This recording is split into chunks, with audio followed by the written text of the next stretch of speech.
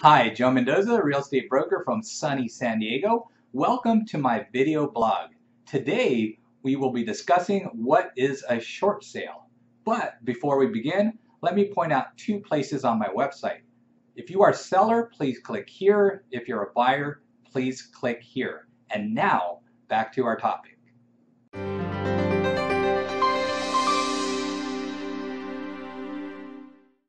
What is a short sale? Well, the borrower, the owner, owes way more than the home is actually worth.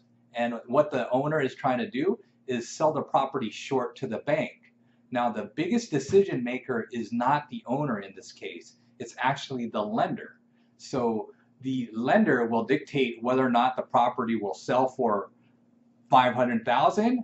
If the borrower owes 600,000, it's really up to the lender, the bank, to say yes or no to the buyer making an offer on the sale.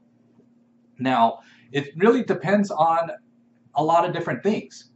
If the seller is having a hardship, then it could be well justified. What is a hardship? Well, there might be a death in the family. There may have been a divorce. They may have suffered some financial loss, like loss of a job. So essentially, that is what a short sale is. There's many different nuances to a short sale, but we are starting to see them come back into this market as the market is starting to slow down just a little bit.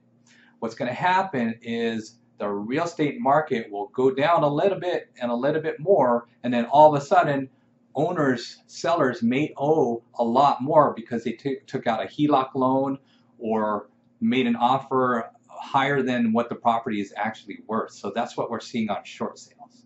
Thanks again for watching my video blog. Joe Mendoza, real estate broker, sunny San Diego. If you are looking to buy or sell, please call me first. If you have any friends or family looking to buy or sell, please send them my way as well. Thanks so much for watching. Have a great day.